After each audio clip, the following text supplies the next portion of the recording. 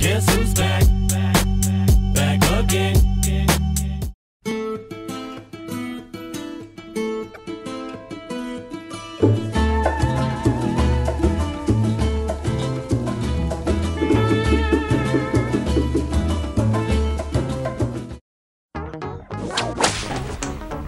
How's it going?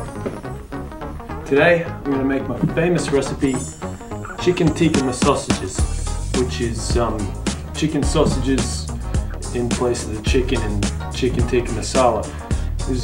I couldn't be bothered finding a whole chicken. Anyway, I'm also working without a cameraman today, so it's going to be a bit different. Ingredients.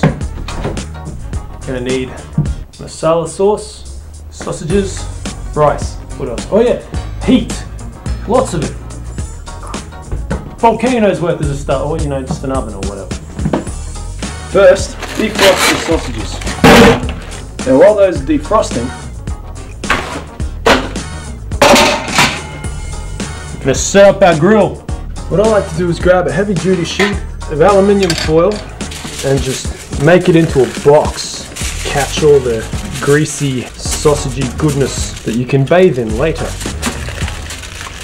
There, just like the pros do it.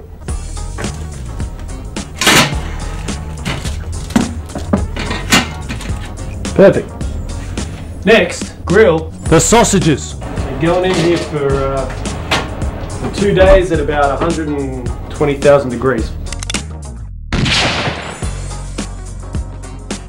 It's tradition in Australia, when you're cooking sausages, to poke them occasionally while drinking a beer. Hell, it's just tradition in Australia to drink a beer.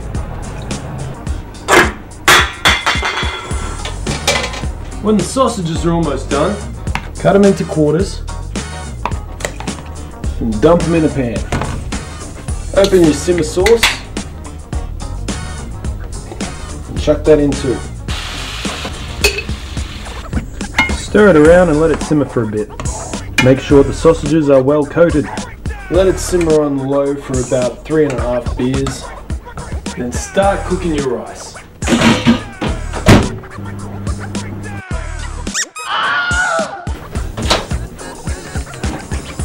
Once that's done, pour in your whatever the hell this is. And there you have it. Needs a garnish. You know, needs one of those green things that you put on top of food to make it look prettier. Done. Dig in. Well, that's all for this week. I might cook something again soon, assuming I get a cameraman.